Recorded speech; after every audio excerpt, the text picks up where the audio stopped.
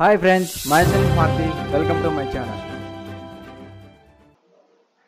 Hello guys, ఈ video scholarship గురించి చేయడం జరిగింది. అది కూడా పీజీ స్టూడెంట్స్ ఉంటారు కదండి, వాళ్ళ గురించి స్కాలర్షిప్ అనేది ప్రొవైడ్ చేయడం జరిగింది అనమాట ఈ వీడియోలో.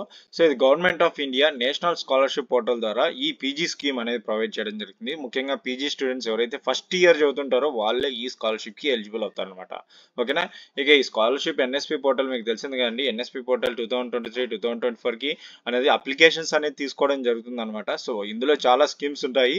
సో అన్నిటికీ ఒకే అప్లికేషన్ అండి. మీరు ఇచ్చిన ఎలిజిబుల్ డీటెయిల్స్ బట్టి ఏ స్కీమ్ రావాలనేది మీరు అక్కడ డిస్ప్లేలో రావడం జరుగుతుంది అనమాట. సో అది చాలా, ఒకవేళ మీ eligible details maximum 4 scholarship scheme కి సెలెక్ట్ అవ్వచ్చు. అందులో ఏది ఎక్కువ అమౌంట్ వస్తుంది, ఏది మ్యాచ్ అవుతాం మనము పక్కా ఈ స్కాలర్షిప్ సెలెక్ట్ అవుతామో దాన్ని సెలెక్ట్ చేసుకోవాల్సిన బాధ్యత మీది.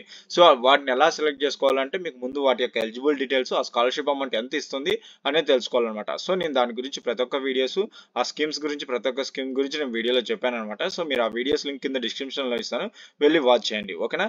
ఇక ఈ ఎన్ఎస్పి అండి, ఎన్ఎస్పి గురించి, ఈ పీజీ స్కాలర్షిప్ స్కీమ్స్ గురించి తెలుసుకునే ముందు గైస్, ఎవరైతే మన ఛానల్ ఫస్ట్ టైం విజిట్ చేస్తున్నారో, సో ఇక్కడ కనపడుతున్న నా ఛానల్ కంటెంట్ అండి, ప్లేలిస్ట్ వెళ్ళి మీరు చూడొచ్చు అనమాట. ఇక్కడ నేను స్కాలర్షిప్స్ గురించి, అప్రెంటిషిప్స్ గురించి, ఇంటర్న్షిప్స్ గురించి, ఫ్రీ కోర్సెస్ గురించి and job updates, software job updates గురించి వీడియోస్ చేస్తుంటాను అనమాట. ఎంత వాల్యుబుల్ ఇన్ఫర్మేషన్ అనేది ప్రొవైడ్ చేస్తుంటాను. సో మీరు నా ఛానల్ కంటెంట్ చూసే సబ్స్క్రైబ్ చేసుకోండి. ఓకేనా. సో ఈ యొక్క ఛానల్ మీకు ఎంటర్టైన్మెంట్ ఇవ్వకపోవచ్చండి, బట్ మీ యొక్క కెరీర్ బాగుండాలనే, ముఖ్యంగా ఎటువంటి ఎంటర్టైన్మెంట్ అవ్వకూడదనే, కెరీర్ ఎంటర్టైన్మెంట్ అవ్వకూడదనే ఇలాంటి వాల్యుబుల్ ఇన్ఫర్మేషన్ ప్రొవైడ్ చేస్తున్నాను. ఓకేనా. ఇక ఎన్ఎస్పి స్కాలర్షిప్ లో పీజీ స్కాలర్షిప్ వాళ్ళ గురించి చూసుకుంటే, ఇది వాళ్ళ NSP national scholarship for post graduate studies అనమాట. సో లాస్ట్ డేట్ 31/12/2023 అనమాట. ఇందులో మనం డీటెయిల్ గా వెళ్తే, సో గైడ్ లైన్స్ అనమాట. గైడ్ లైన్స్ లోకి వెళ్తే కనుక, సో స్టూడెంట్స్ ఎవరైతే ఇప్పుడు present PG students first year చదువుతుంటారో వాళ్ళు ఎలిజిబుల్ అవుతారండి. సో వాళ్ళకి సంబంధించిన డీటెయిల్స్ అనమాట. సో వాళ్ళు సెలెక్ట్ అయితే కనుక 15,000 రూపీస్ పర్ మంత్ ఇవ్వడం జరుగుతుంది అనమాట. సో ఇక్కడైతే మెన్షన్ చేయడం మీరు చూడొచ్చు, ఇక్కడ 15,000 rupees per month for 10 months in year అంట. సో ఇయర్ లో అలాగా 10 months వాళ్ళకి ప్రతి మంత్ 15,000 రూపీస్ అనేది ప్రొవైడ్ చేయడం జరుగుతుంది. సో మంచి బెనిఫిట్ అనమాట. సో అదేవిధంగా నెక్స్ట్ ఈ టర్మ్స్ అండ్ కండిషన్స్ అండి, ముఖ్యంగా తెలుసుకోవాల్సింది. స్టూడెంట్ ఎవరైతే పీజీ డిగ్రీ ప్రోగ్రామింగ్ చదువుతుంటారో, అది కూడా మంచి degree, post graduate degree eligible అయ్యింది అనమాట. అంటే who have already acquired any post graduate degree or not eligible to apply. అంటే మీరు ఆల్రెడీ పీజీ కంప్లీట్ చేసింటే నాట్ ఎలిజిబుల్ అనమాట. అదేవిధంగా సెకండ్ పాయింట్ కనుక చూసుకుంటే, ఫస్ట్ ఇయర్ ఆఫ్ పీజీ డిగ్రీలో చేసిన వాళ్ళు ఎలిజిబుల్ అవుతారు. అదేవిధంగా యూనివర్సిటీ, కాలేజ్, ఇన్స్టిట్యూషన్, అది కూడా ఏఐసిటి అప్రూవ్ చేసిన, Indian college guide lines approve చేసిన కాలేజ్ లో చదువుతుండాలన్నమాట. Okay. In case integrated programmes the scholarship shall be given for PG component only. So component only maybe వాళ్ళు ట్రై చేయండి. So integrated courses ఉంటాయి కదా, 5 years కలిపి వాళ్ళు, so వాళ్ళు ఫైనల్ ఇయర్ లో ఉంటే ఒకసారి ట్రై చేయండి. ఓకేనా. ఇక only students who are below the age of 30, అంటే మీ యొక్క ఏజ్, పీజీలో చదువుతున్న వాళ్ళ ఏజ్ బిలో 30 ఉండాలండి, అంతకంటే ఎక్కువ ఉంటే నాట్ ఎలిజిబుల్ అనమాట. ఓకేనా. The scholarship is available for students who are admitted to PG. నేను చెప్పాను కానీ, ఎవరైతే రెగ్యులర్ ఫుల్ టైమ్ మోడ్ లో చదువుతుంటారో వాళ్ళు, పర్సింగ్ ప్రెసెంట్ చదువుతుంటారు, ఫస్ట్ ఇయర్ లో చదువుతుంటారు, వాళ్ళు ఎలిజిబుల్ అవుతారు. Part time, open, distance, correspondence mode ఇలాంటి పార్ట్ టైం చేస్తుంటే కనుక వాళ్ళు నాట్ ఎలిజిబుల్ అనమాట. ఓకేనా. The scholarship is available only for students who are pursuing recognised PG degree programming leading to specified PG degree notified by UGC. So UGC approve చేసిన కాలేజ్లో చదువుతున్న వాళ్ళు ఎలిజిబుల్ అవుతారు అనమాట. టైప్స్ ఆఫ్ ఇన్స్టిట్యూషన్ చూడాలనుకుంటే చూడొచ్చు మీరు, ఫీజు నక్కేసి. సో ఇక్కడ ఏంటంటే ఇంకోటి, మీరు ఆల్రెడీ ఏదైనా, మీరు ఇప్పుడు చదువుతూ ఉండి ఆల్రెడీ ఏదైనా స్కాలర్షిప్ కానీ, లేదంటే బెనిఫిట్స్ కానీ, ఫెలోషిప్స్ కానీ, ఏదైనా అమౌంట్ ఆర్గనైజేషన్ నుంచి మీరు పొందుతుంటే కనుక ఈ స్కాలర్షిప్ కి ఎలిజిబుల్ కాదనమాట. ఒకవేళ మీరు ఈ స్కాలర్షిప్ కి ఎలిజిబుల్ అయ్యింది, మళ్ళీ ఆ తర్వాత కూడా అప్లై చేసుకున్నారంటే కనుక స్కాలర్షిప్ అనేది స్టాప్ చేయడం జరిగింది. వీలైతే ఆ అమౌంట్ కూడా, మీకు ఇచ్చిన అమౌంట్ కూడా కట్టించుకునే ఛాన్సెస్ కూడా ఉంటాయన్నమాట. సో ఏదైనా ఒక గవర్నమెంట్ స్కాలర్షిప్ పొందండి అండి. ఓకేనా.